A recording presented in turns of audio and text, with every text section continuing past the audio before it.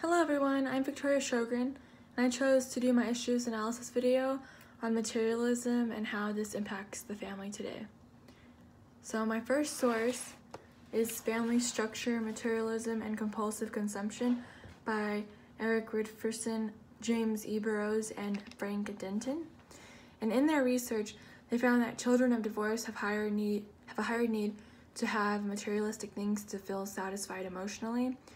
The article mentions that this is typically due to the mother having a lesser income than the father, and then she is also the one who typically must support her children on her own with little to no help from the father. And then this means that she will normally have to get 2 jobs or more to support her family, which means that she won't be there for her children as much emotionally since she's having to work. And in the article, Richens and Dawson states that material values are associated with low self-esteem, dissatisfaction with one's life, and an insatiable desire for a higher income. Then allphilosophy.org, American Materialism, mainly talks about the influence that materialism in terms of technology has had on the family unit. And so now we have everything at our fingertips, thanks to computers and our phones and TVs. We can do research, pay our bills, watch shows or movies, all at the comfort of our own home.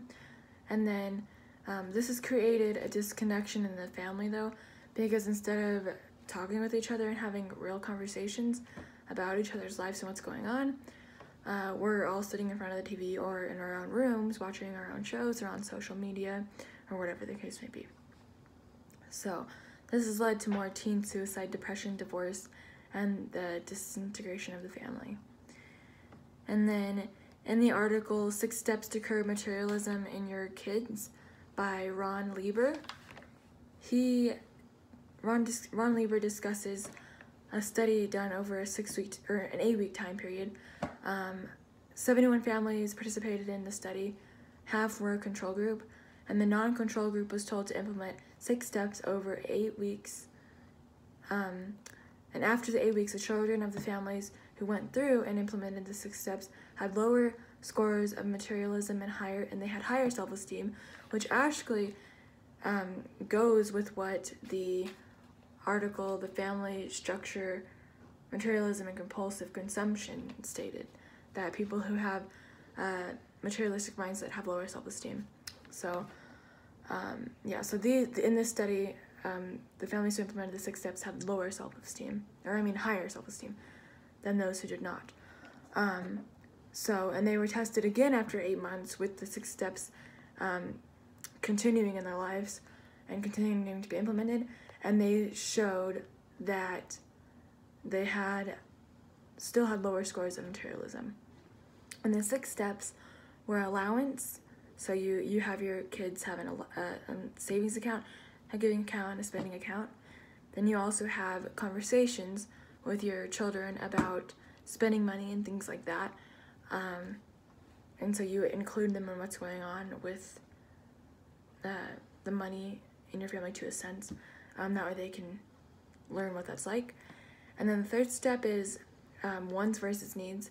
So you want to go on vacation this year. So instead of, you don't need to live in a mansion, you can instead live in a modest home. And so the 4th step is why and how they are spending or giving and how they feel afterwards, which I think is a big thing to teach your children, because giving is a great thing and you feel a lot of joy from that. And it also teaches them smart spending. So if they made a bad spending decision, they can recognize that and maybe take some time to make smarter spending decisions. And then the 5th step is having a money mentor. Maybe it's a person or a family who has budgeted well in the past. And then the 6th step is to keep the conversation going with your children, which I think is important as well. Just keep adjusting that. All right, well, thank you guys. Have a good night.